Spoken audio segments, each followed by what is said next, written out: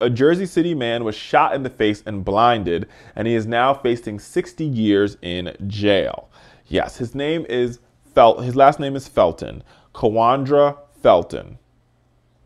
And the story here is he was leaving a baby shower in Jersey City. A police officer approached him, Sergeant Thomas McVicar approached him and basically said, hey, he literally said, yo, you little black mother effer, you better get the F down or before I effing blow your brains out. There was no reason.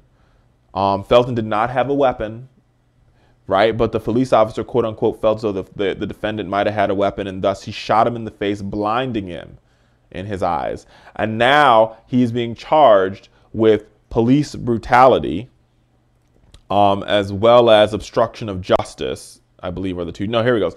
Aggravated assault against a police officer and a conspiracy to distribute controlled substances.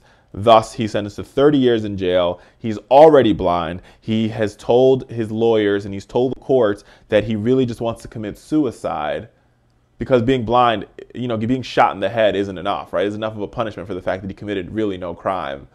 But he possibly could have aggravatedly assaulted a police officer, the same police officer who shot him in his head and blinded him. America,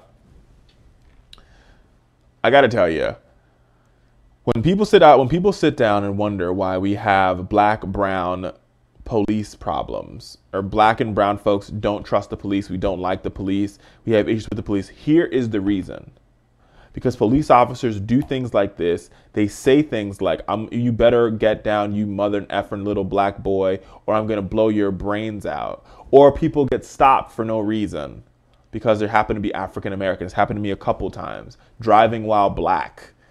And you wonder why we have a problem with police officers. If we want to fix our problem with police officers, we need to have a dialogue in our communities about what is going wrong, what's going right, how do we end racial profiling, and how do we have a dialogue about fixing it. In 2014, maybe I'm hopeful. I hope we can get it done. Because we just need to have a dialogue about these things. We need to have a dialogue. That's how we solve these problems. This guy should not be in jail for 30 years. Right?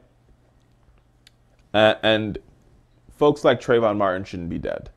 We've got to end profiling. We've got to do it soon. But in order for us, we have to have a dialogue about it. I really believe we just got to have a dialogue.